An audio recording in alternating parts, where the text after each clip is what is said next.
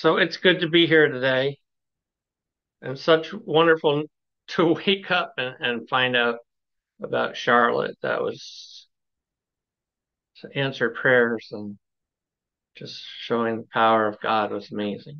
Us. It's wonderful to gather here with everyone each Lord's Day and to worship our God in spirit and truth. You all know that I'm not a preacher by any profession, and so I appreciate the encouragement and the prayers from everyone here in the Lord's Church in Ephrata. Just a little over 18 months ago, the most I would have been comfortable doing was reading the scripture passage.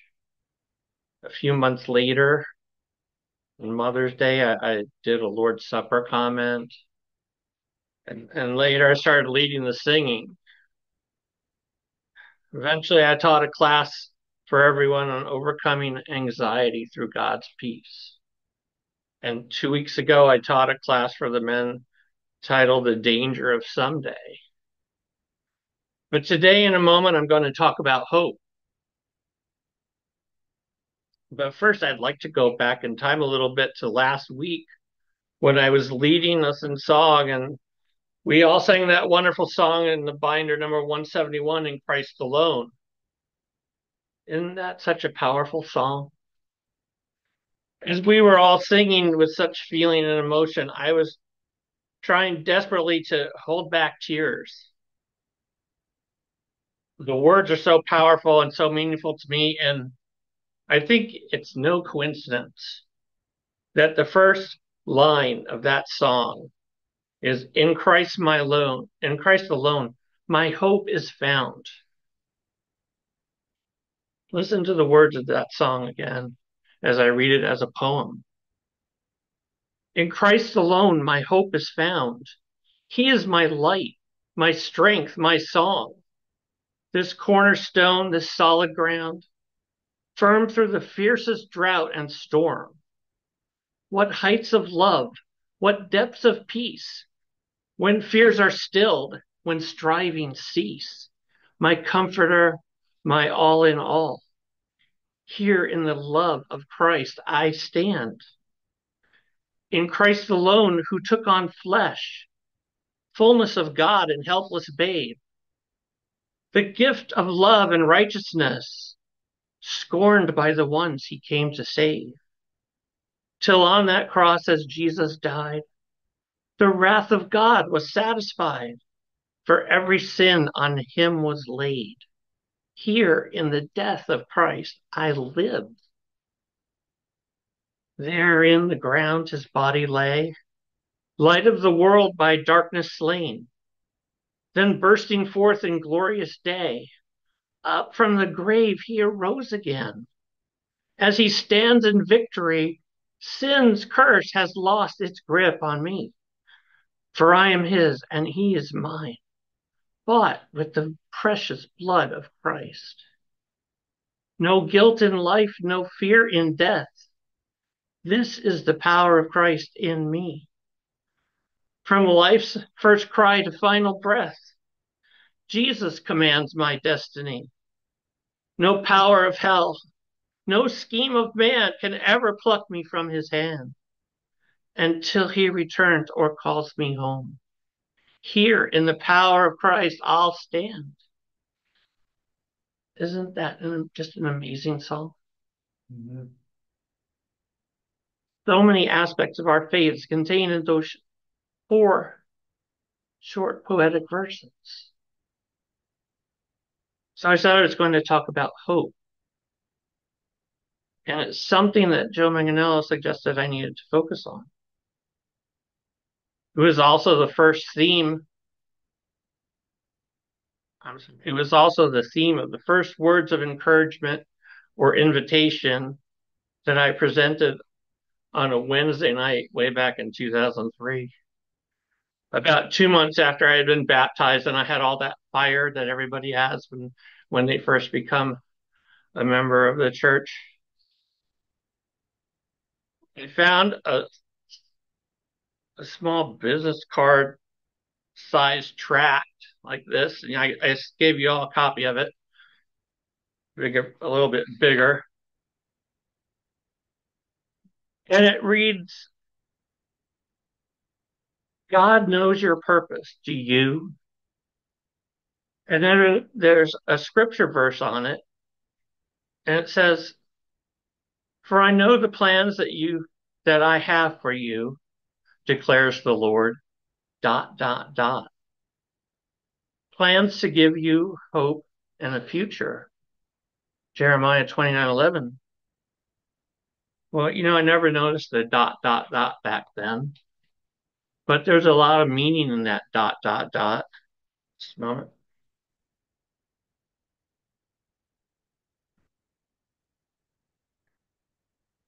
Listen to this in the New English translation. Jeremiah 29:11 reads, for I know what I have planned for you, says the Lord. I have plans to prosper you, not to harm you. I have plans to give you a future filled with hope. God speaks throughout the Bible of his plan for us. In Proverbs, the 23rd chapter and verse 18, for surely there is a future, and your hope will not be cut off. Later in Proverbs, the 24th chapter, verse 14, likewise know that the wisdom is sweet to your soul. If you have found it, you have a future, and your hope will not be cut off. Similarly, in Psalm 9:18, the writer says, for the needy are not permanently ignored, and the hopes of the oppressed are not forever dashed. Later in the book of Psalms, in chapter 39, verse 7, but now, O Lord, upon what am I relying? For you are my only hope. In chapter 62 of Psalms, in verse 5, it says, patiently wait for God alone, my soul, for he is the one who gives me hope. In chapter 71, verse 5, for you are my hope, O sovereign Lord. I have trusted in you since I was young. In Psalm 119, verse 81, I desperately long for your deliverance. I find hope in your word. And moving down in that same psalm to verse 147, I am up before dawn crying for help. I find hope in your word.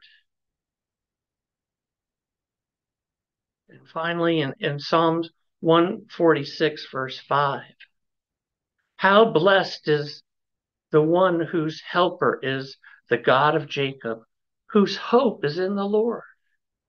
The Psalms are filled with hope. We just need to read them. Matthew 12, verse 21. And his name, the Gentiles will hope. In his name, the Gentiles will hope. The Gospels and Acts are filled with hope. Turn over to Acts chapter 2. Verse 26, Peter says, therefore my heart was glad and my tongue rejoiced. My body also will live in hope. And in chapter 24 of Acts, in verse 15, Luke tells us that Paul says, I have a hope in God, a hope that these men themselves accept too, that there's going to be a resurrection of both the righteous and the unrighteous. In the book of Romans, in chapter 4 and verse 18, against hope, Abraham believed in hope, with the result that he became the father of many nations, according to the pronouncement, so will your descendants be. Romans 5, verses 2 through 5. through whom we have also obtained access into the grace in which we stand, and we rejoice in the hope of God's glory. Not only this, but we also rejoice in sufferings, knowing that suffering produces endurance, and endurance, character, and character, hope. And hope does not disappoint because the love of God has been poured out in our hearts through the Holy Spirit who is given to us. Then in Romans, the 8th chapter, verses 21, and 24. For the creation was subjected to futility, not willingly, but because of God who subjected it, in hope that the creation itself will also be set free from the bondage of decay into the glorious freedom of God's children. Skipping down to verse 24. For in hope we were saved. Now, hope that is seen is not hope, because who hopes for what he sees? But if we hope for what we do not see, if we eagerly wait for it, we will eagerly wait for it with endurance. Romans 12, verse 12, rejoice in hope, endure in suffering, and persist in prayer. And finally, in Romans 15, verse 13, now may the God of hope fill you with all joy and peace as you believe in him, so that you may abound in hope by the power of the Holy Spirit. The book of Romans is filled with hope. All we have to do is read it. 1 Corinthians 13. This is where Paul talks about love. And in verse 7, he says, love, bears all things, believes all things, hopes all things, and endures all things. In verse 13, and now these three remain, faith, hope, and love, but the greatest of these is love. Galatians 5:5. For through the Spirit, by faith, we wait expectantly for the hope of righteousness. Ephesians 1 and verses 11 through 13. In Christ, we too have been claimed as God's own possession, since we were predestined according to the purpose of him who accomplishes all things according to the counsel of his will, so that we, who were the first to set our hope on Christ, would be to the praise of his glory. And when you heard the word of truth, the gospel of your salvation, when you believed in Christ, you were marked with the seal of the Holy Spirit. This Holy Spirit brings us hope. Ephesians 4, verse 4. There's one body and one spirit, just as you too were called to the one hope of your calling. In Philippians 1 and verse 20. My confident hope is that I will in no way be ashamed, but that with the complete boldness, even now as always, Christ will be exalted in my body, whether I live or die. The letters to the Ephesians, the Galatians, Philippians, and Corinthians are filled with hope. Turn over to the book of Colossians. Colossians is filled with hope. Chapter 1, verse 5. Your faith and love have arisen from the hope laid up for you in heaven, which you have heard about in the message of truth, the gospel. Down in verses 22 and 23 of chapter 1.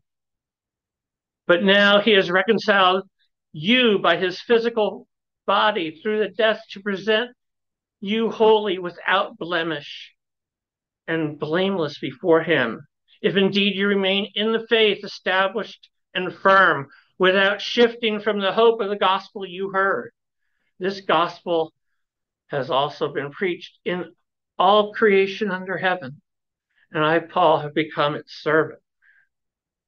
And then in verse 26 through 28, that is the mystery that has been kept hidden from ages and generations, but has now been revealed to his saints. God wanted to make known to them the glorious riches of this mystery among the Gentiles, which is Christ in you, the hope of glory. We proclaim him by instructing and teaching all people with wisdom, so that we may present every person mature in Christ. The letter of Colossians is filled with hope.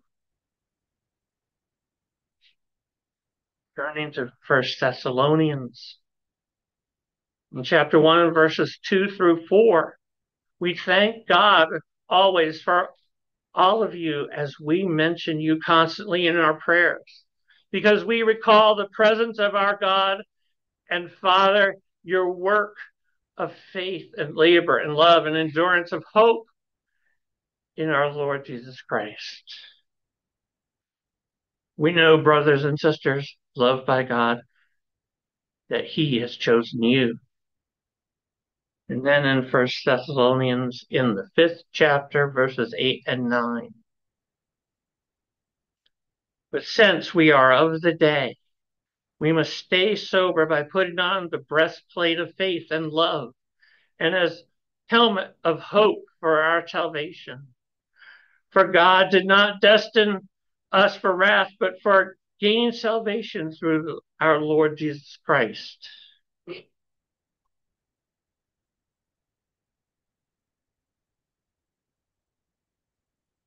In Titus, the 1st chapter, verse 2, Paul says, in hope of eternal life, which God, who does not lie, promised before time began.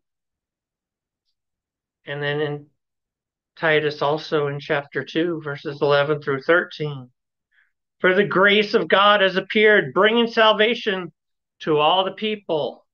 And it trains us to reject godless ways and worldly desires, and to live self-controlled, upright, and godly lives in the present age, as we await the happy fulfillment of our hope in the glorious appearing of our great God and Savior, Jesus Christ. So Hebrews 6 and 18 and 20. So that we who have found refuge in him may find strength, or may find strong encouragement to hold fast to the hope set before us through two unchangeable things, since it is impossible for God to lie. We have this hope as an anchor for the soul, sure and steadfast, which reaches inside, behind the curtain, where Jesus, our forerunner, entered on our behalf, since he became a priest forever in the order of Melchizedek. Hebrews 10:23. And let us hold unwaveringly to the hope that we confess, for the one who made the promise is trustworthy. In Hebrews 11, verse 1. Now faith is the substance of things hoped for, the evidence of things not seen. Hebrews has a lot of hope in it, don't you think? Let's check what Peter has. In 1 Peter 1, verse 3, blessed be the God and Father of our Lord Jesus Christ. By his great mercy, he gave us a new birth into living hope through the resurrection of Jesus Christ from the dead. Therefore, in verse 13, therefore, get your minds ready for action by being fully sober, and set your hope completely on the grace that will be brought to you when Jesus Christ is revealed. And then in verse 21, Peter says, through him you know that through him you now trust in God, who raised him from the dead and gave him glory, so that your faith and hope are in God. And Peter says in chapter 3 of 1 Peter and verse 15, but set Christ apart as Lord in your hearts, and always be ready to give an answer to anyone who asks about the hope you possess. And everyone who has this hope focused on him purifies himself just as Jesus is pure. 1 John 3:3. The entire Bible is a collection of teachings that offers us hope. There's so much hope in God's word. We ought to be reading the Bible daily. And like the Bereans, searching it daily. Oh, by the way, isn't Bible Gateway a wonderful resource? Can you imagine if the Bereans, indeed all the early churches, had possessed the entire Bible at their fingertips? The way we do today, well, back then it would have been in print. How many more souls might have been saved? How many wars might have been averted? How many more might have been converted from Judaism, polytheism, other pagan beliefs, and later Islam, Hinduism, Buddhism? Imagine how much more peace we might have today if only people knew how much hope was contained in the Word of God. And that, my friends, is our mission today in all ways. To become well versed in His Word, to bring His word of hope to our community and places beyond. Well, how do we do this? We must study and we must pray for wisdom and understanding, and we must teach. Tim Long told us a few weeks ago, we must all be teachers. That includes me and you, Maddie, and you, Laura, and you, Joshua, and you, Maya, and you, Eli, and you, Phil, and everyone in here. We all need to teach in whatever way we can.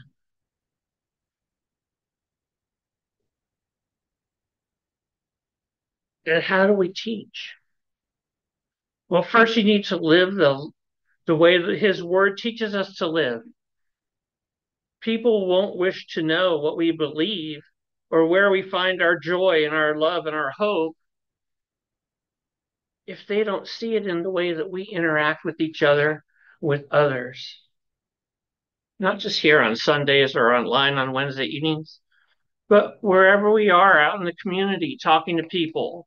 We can organize prayer meetings and Bible reading meetups or even friendly social gatherings like the ones we've been having up at Highland Manor, thanks to Al McClellan.